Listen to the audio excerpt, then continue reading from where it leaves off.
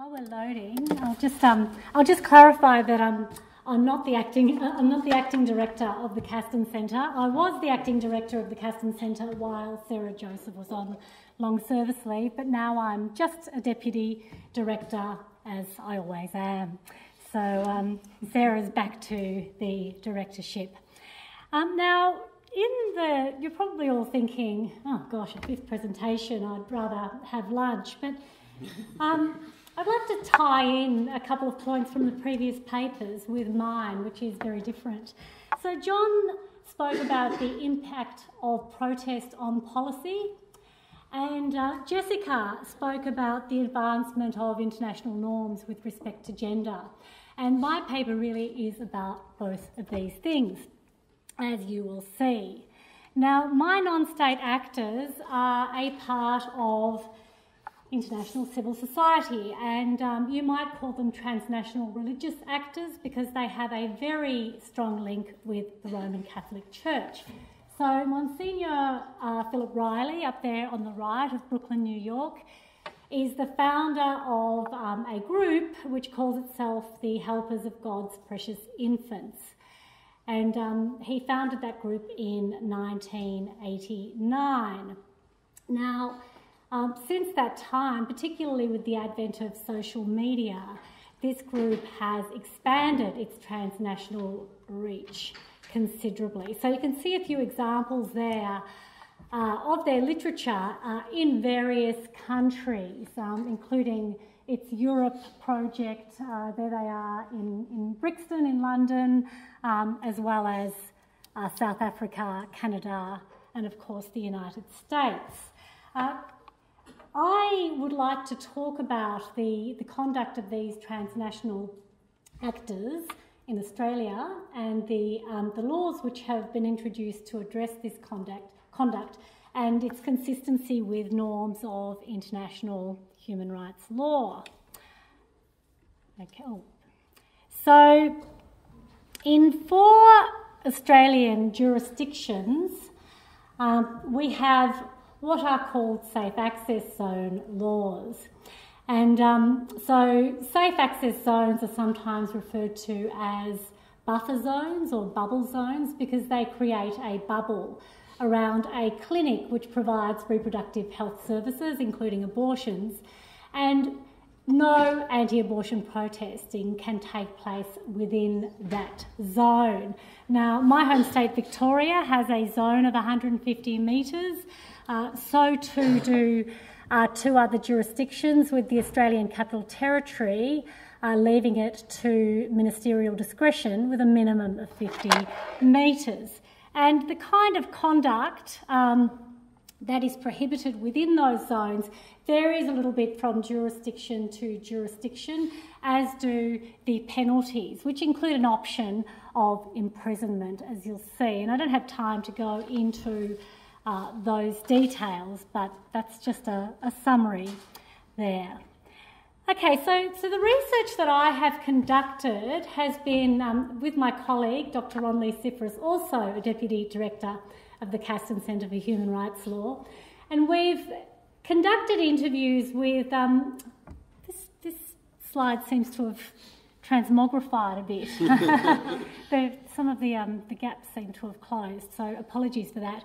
So staff working in clinics which provide abortion services, having them observe how things have changed, what was the impact of protest and what is the impact of safe access zones, as well as professionals engaged in health policy. So we started off in our home state of Victoria and then moved on to Tasmania. And we're looking at the legal implications from a human rights perspective and also a constitutional perspective. And I'll just mention that constitutionally the laws in 2 of these jurisdictions have been challenged, and as of last week the challenge will be heard, it was determined that the challenge will be heard by the High Court of Australia later this year. So that's really beyond the scope of this paper, but that is going ahead as we always knew it would. Okay, so the protest activity of these transnational non-state actors is depicted in these pictures, and these pictures all focus on a clinic in the state of Victoria, in inner Melbourne. Okay, so there on the top right you can see, you know, a number of protesters, and we have protesters that oppose the clinic, these helpers of God's precious infants, as well as counter-protesters, which, according to staff working there, would result in a circus. They couldn't do their job. They felt so unprofessional, unable to do their job because of the clamour that was going on outside. Now, in the lower one there on the right, we have some paraphernalia that was handed out by the helpers of God's precious infants. So typically they will approach people, walk alongside them, sometimes chase them, and hand out brochures and sometimes press plastic fetuses into their hands. Now, the brochures were said to contain frightening misinformation that abortion would cause infertility, breast cancer, relationship breakdown, mental illness, particularly depression. So that's an image of that. Now, the images on the left, the two top ones and the bottom one, are images taken from the Rosary Parade, which happened every month after a Mass, which was conducted at St Patrick's Cathedral, the flagship church of the Roman Catholic faith in Victoria. So after this Mass, the whole congregation would proceed to the clinic and congregate outside it during its operating hours. And so you can see some images there of the graphic posters and the number of people. The final image there of police taken from The Guardian was taken in 2001, and that was after a murder occurred at the clinic. A protester, a man who had stood with the protesters a couple of times, but the protesters claimed was not one of their number subsequently, for obvious reasons, entered the clinic and murdered a security guard.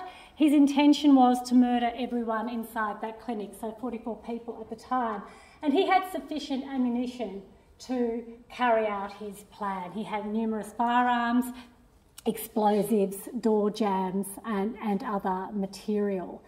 So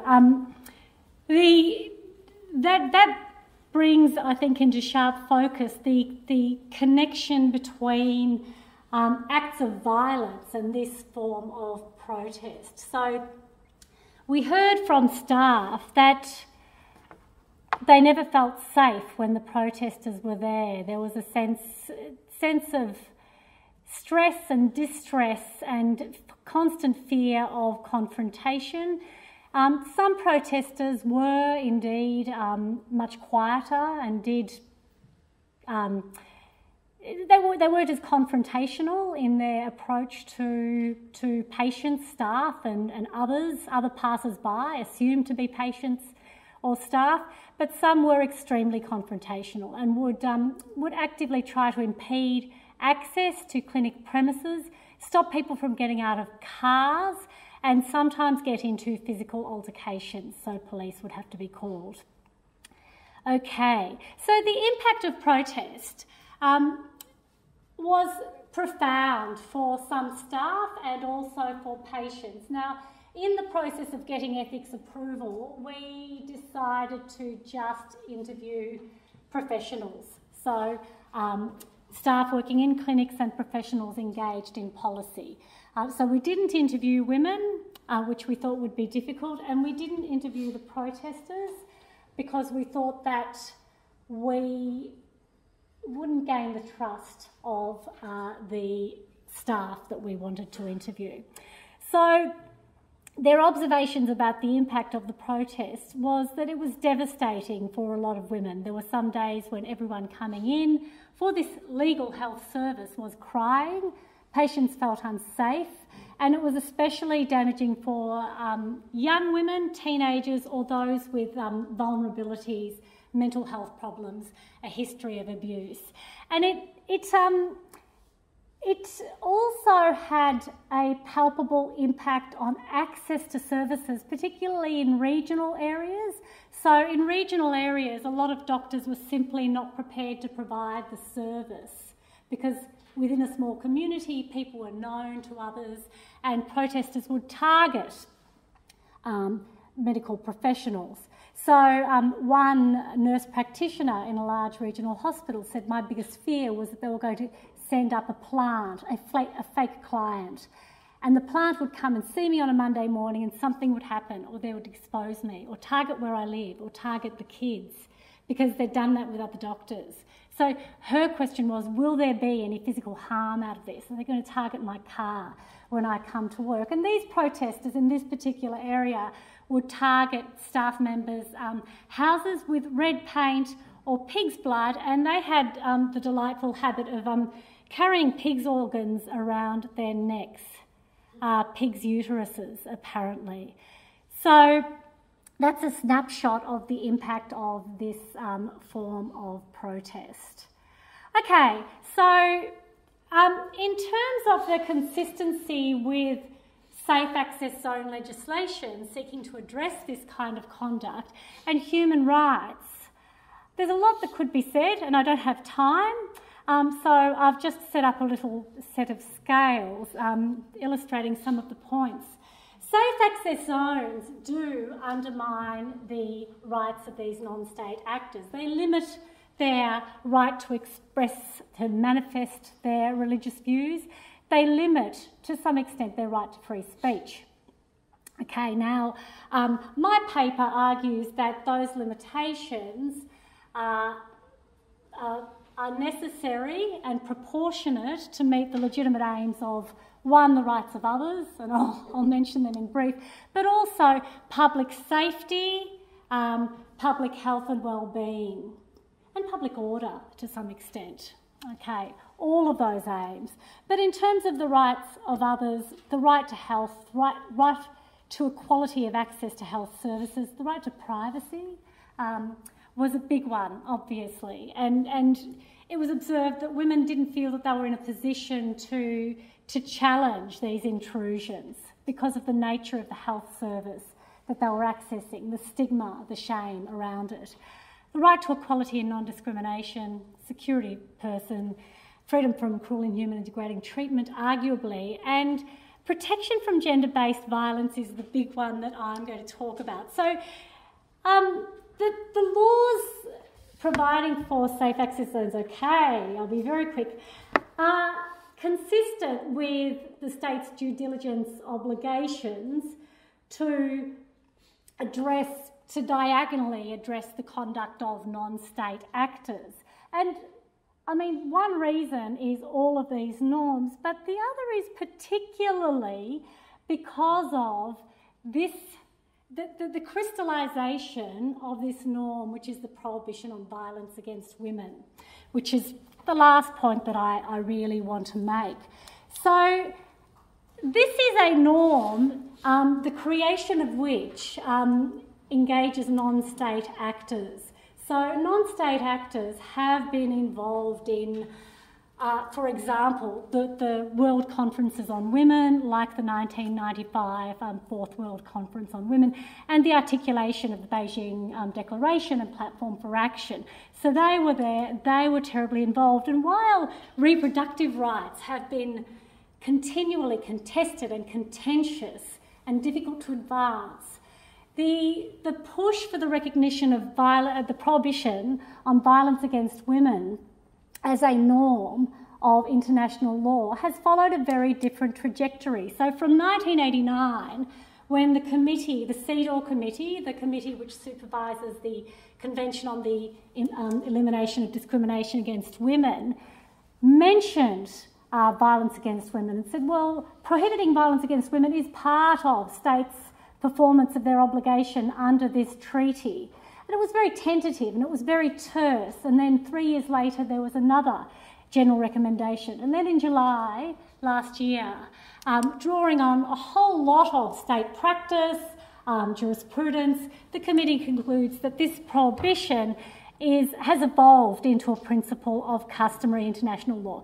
And we don't just see this in relation to human rights law, we see this in relation to international criminal law. We think about the ICTR, the ICTY, particularly the Akayesu hearing with respect to genocidal rape. So gender-based violence against women is defined by the CEDAW Committee as violence which is directed against a woman because she is a woman or that affects women disproportionately and therefore violates their rights. And it can take multiple forms, including harassment, coercion or acts intended or likely to result in psychological or other harm. And my closing argument is that this kind of conduct directed at women falls within the scope of violence against women. And here are just some quotes from my interviewees making that point. There were a lot of analogies drawn between this kind of conduct and racial vilification and how that is quite well addressed. Well, it's addressed under international law and under Australia's domestic law, implementing its obligations, whereas this kind of vilification of women has been tolerated for years and years. So it's really interesting to reflect upon the role of non-state actors in the crystallisation of the norm of the prohibition on violence against women and its relevance to this area. And I'll just close with a quote from the Director of Women's Health, Victoria, who is a professional working in women's health and was a prime mover in pushing the Victorian legislation through. And she said it probably wasn't until the government started recognising issues associated with violence against women that we were really able to table this as not just women getting access to abortion or contraception services, because they were protesting that too, as they do. But it was actually a public situation where we were turning a blind eye to violence against women who were trying to access a legal health service. So we kept it away from the abortion debate. It was a debate about women's right to access a health service without being harassed and violated. Okay, I think I'll need to leave it there. Thank you very much.